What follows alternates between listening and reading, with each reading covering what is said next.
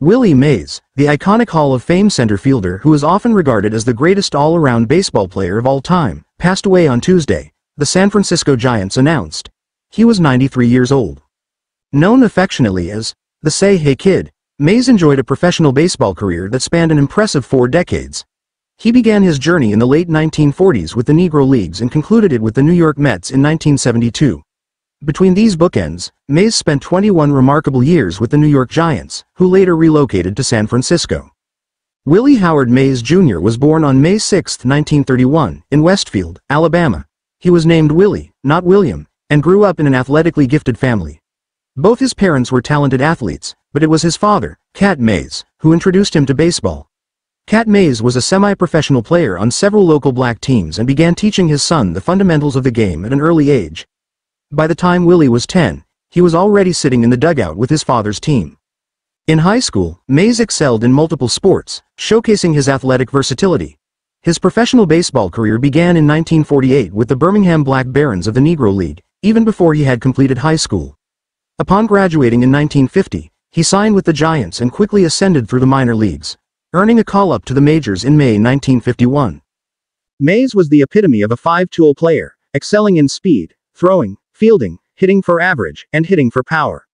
Over his 24-season career, he posted a stellar triple-slash line of .301, .384, .557, hit 660 home runs, and stole 338 bases. He led the National League in stolen bases 4 times and in home runs 4 times. Remarkably, he grounded into just 45 double plays throughout his career.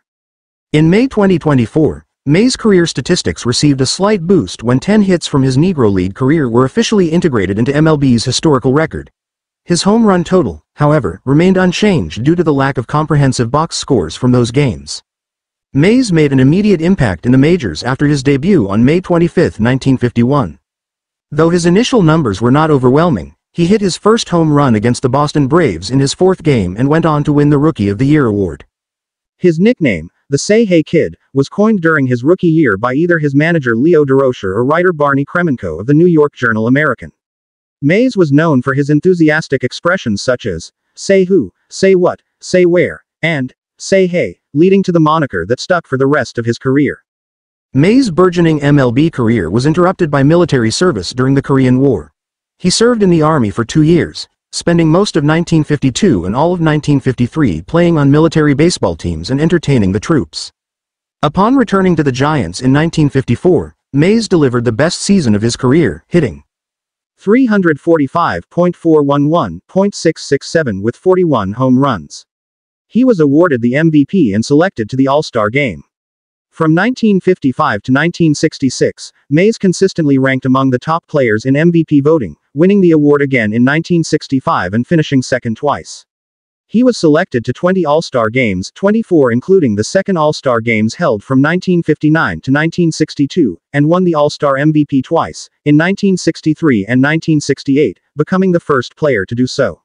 He also earned 12 Gold Gloves for his defensive prowess.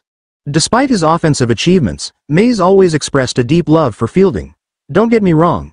I like to hit," he told the Sporting News in 1955. "But there's nothing like getting out there in the outfield, running after a ball and throwing somebody out trying to take that extra base. That's real fun."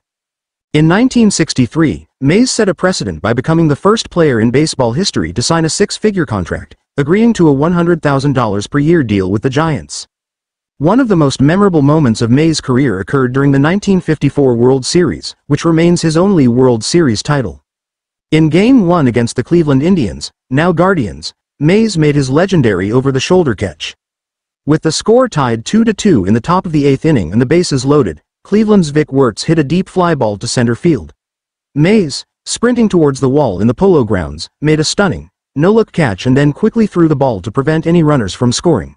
This play, known simply as the catch, is still celebrated as one of the greatest in baseball history. Mays modestly remarked, "I had it all the way, despite the difficulty of the play."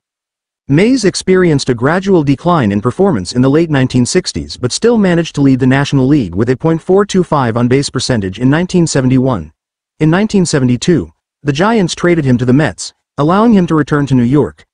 Although he was not selected as an All-Star in 1972 for the first time in his career, He earned a final All-Star nod in 1973, his last season. After retiring, Mays served as the Mets hitting coach until 1979. He later worked as a greeter at an Atlantic City hotel and casino, a position that led to a temporary ban from baseball due to the gambling connection. He was reinstated in 1985 by then-Commissioner Peter Ueberroth. In the 1990s, the Giants signed Mays to a lifetime contract, making him a special assistant to the president. He remained active in this role for years, visiting minor league teams, attending spring training, and making public appearances on behalf of the Giants. Mays is survived by his son, Michael. He was married to May Louise Allen Mays, who passed away in 2013 after battling Alzheimer's disease.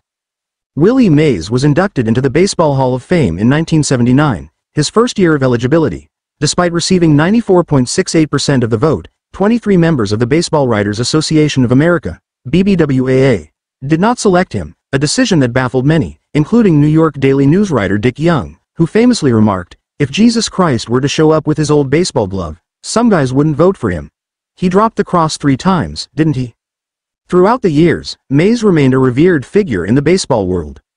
His first manager, Leo DeRocher, stated, "I never taught him anything. He taught me. Willie is the greatest player I ever saw. No doubt in my mind."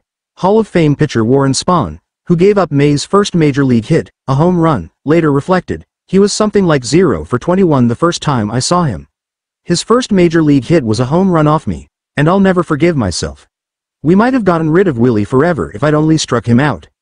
Even celebrities acknowledged Mays' extraordinary talent. In 1971, Dodgers fan Cary Grant humorously lamented, "I can't stand Willie Mays. Imagine knowing when a fellow is going to hit the ball and how far and where and at what instant it will come down at a given point and being there when it does." Actress Tallulah Bankhead succinctly declared, "There have been only 2 authentic geniuses in the world. Willie Mays and Willie Shakespeare." In 2015, Mays was awarded the Presidential Medal of Freedom by President Barack Obama, joining the ranks of other baseball legends like Ernie Banks, Yogi Berra, and Stan Musial. Willie Mays' passing marks the end of an era, but his legacy as one of baseball's greatest players will endure forever.